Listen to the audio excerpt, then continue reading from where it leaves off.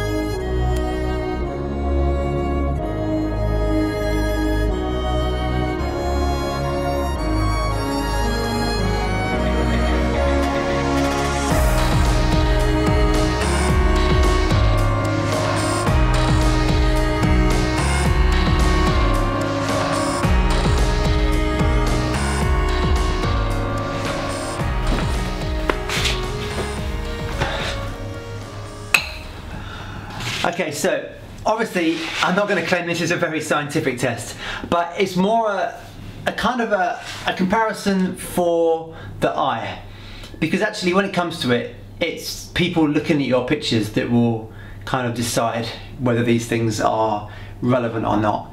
And I have a hunch, this is my own feeling is people generally don't care about this kind of thing when it comes to the people who look at your pictures. We care about it because we want the sharpest images, we want the best quality images, and that's a good thing to, to want those kinds of things. But actually when it comes down to it, people, I think, generally look at the mood of a picture. They look at the light, they look at the composition. They're the things that really do draw you into a photo, not whether it's really sharp at the edge. Unless you're printing it massive and you get very close to it, then obviously then you might start to notice that. But even then, I'm not completely sure, people will really be that interested. Anyway, so having looked at both the images, and I'll put them on the video now for you as well, so you can see, the 10 to 24 is sharper at the very edge, there's no question. The 16 to 80 is perfectly fine, but just gets softer towards the edges, whereas the 10 to 24 stays much sharper towards the edges. They're both really sharp in the middle. They're both really sharp all the way to kind of, 7/8 out of the frame. And then towards the very edges then, at 16mm, the 16 to 80 is definitely softer at the edge. Personally for me, if I was making a decision between do I buy the 16 to 80 or the 10 to 24, and if I was going to use it for just interior photography, then I would obviously be going for the 10 to 24, because firstly I want the width down to 10, but secondly I want that super sharp edges. But if I was buying it for, say, video work, then I would buy the 16 to 80, because it's perfectly fine at 16. You're going to do that for video, totally fine. You're going to use it for travel photography, completely fine. You wouldn't even notice it.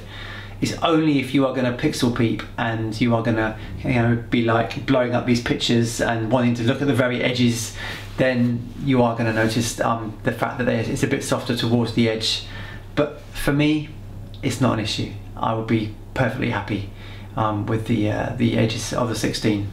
But if you're going to pixel peep, then definitely the 10 to 24 is sharper at the edges of the frame, no question.